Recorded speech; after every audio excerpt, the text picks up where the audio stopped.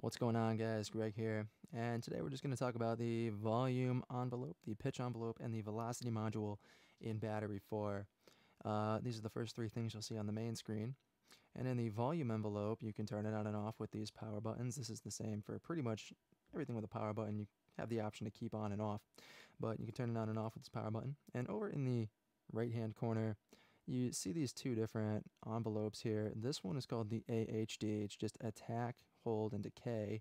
It's built more for one-shots. I guess the developers of Native Instruments, they felt like there were two different trains of thought when editing ADSR, and I think they nailed it. Like, this is great for kicks. It simplifies everything. And this guy has a lot more options: the attack, hold, decay, sustain, and release. And this is great for things with sustain. That's why they threw it back in.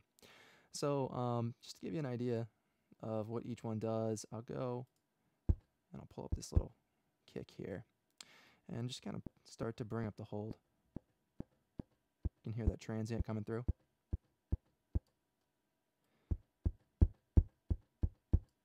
Cool. So, you really don't need any decay on this. You really don't even need that much hold. 4 seconds of hold. But you get the idea. Let's see, go to this guy here. Now, I did something a little different to demonstrate decay and sustain and the relationship between the two in this one. If you'll notice, it goes from really loud to really soft pretty quickly. That little tail, and it's kind of smooth right now, but if I turn the decay down, it just sounds weird, Actually, it might be cool. Kind of a little like weird sucking in effect, but yeah, and decay really smooths out the descent from that hold level, and I suppose I should discuss what that does. The attack is how long it takes for your envelope to reach its max level, and the hold is how long it's going to stay at that max level. The decay is how long it's going to take for your envelope to get from the max level to the sustain level, and the release is how long it's going to take for your envelope to get from the sustain to 0, back to no sound. So, the relationship between hold, decay, sustain, and release is pretty important. All of them are important, but you really want to get it right on this guy, or else it's just going to sound kind of weird. Moving on to the pitch envelope here, they have the same setup. You have one option with a lot of options and another more simple options. So this just selects the amount of pitch, or really the range you want to set for your pitch bend. And the first decay is going to adjust the time it takes to get to the peak.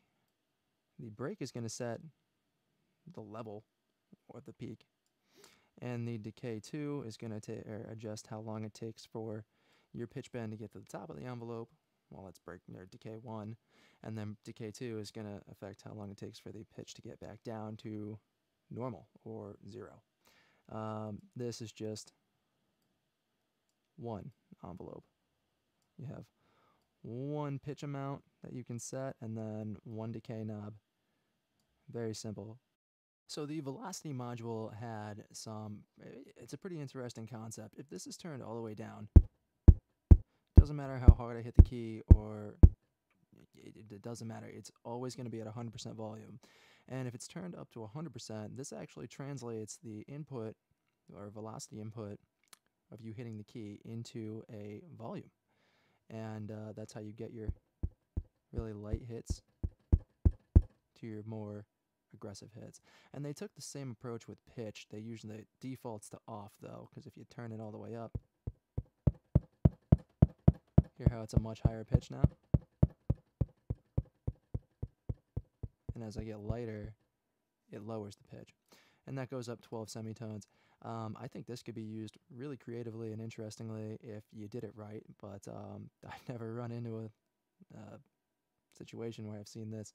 It's a really cool concept, though. So, guys, again, always another quick video. I try and keep it quick. I'm going to go over the rest of the main tab in the next video. So stay tuned. Hope to see you again. And guys, as always, happy producing.